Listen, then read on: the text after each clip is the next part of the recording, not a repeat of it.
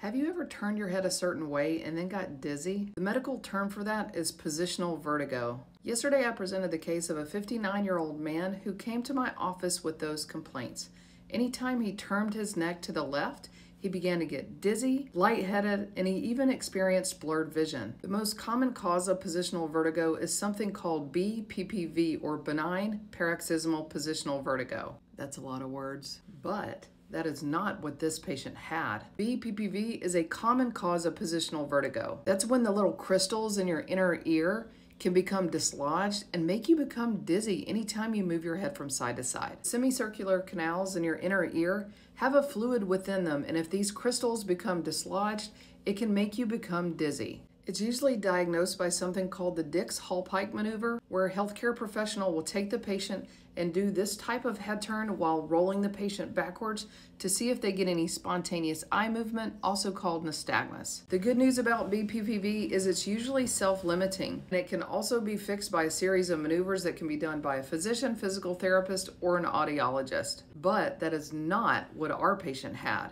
He has something called bow hunter syndrome. What is that? It's a very uncommon cause of vertebral insufficiency. Doctor, you're gonna have to talk in English here. Let me explain this rare but potential cause of positional vertigo.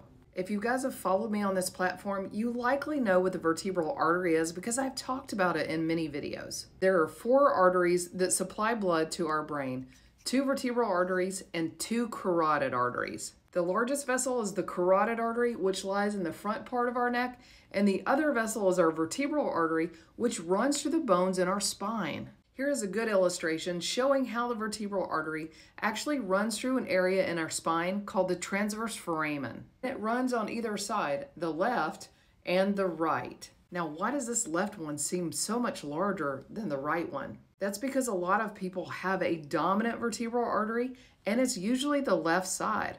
Why is that? It's proposed that the left side of our brain in most people is the dominant hemisphere and requires more blood and nutrients to get to that side. The cervical spine is not a fixed structure, so anytime we turn our head side to side or up and down, the vertebral arteries will also move within the spine. So when we turn our head, we could potentially narrow the lumen of the vertebral artery, and that could potentially compromise the blood flow to the brain. The vertebral arteries supply the posterior circulation of the brain, which supplies our cerebellum, and that is our balance center. A compromise of blood flow to the cerebellum could potentially cause lightheadedness, balance troubles, dizziness, and nausea and vomiting. It could even cause blurry vision, ringing in the ears, and trouble walking. This can happen anywhere from a few minutes to even a few hours, and it could potentially cause a stroke. Bow hunter syndrome may also be referred to as cervicogenic vertigo or cervical dizziness. It's called bow hunters because it was originally described in this patient population where these people will turn their head to the side to focus on an object for a prolonged period of time, which can elicit the symptoms. And interestingly enough, most people are right-handed and turn their head to the left side when using a bow.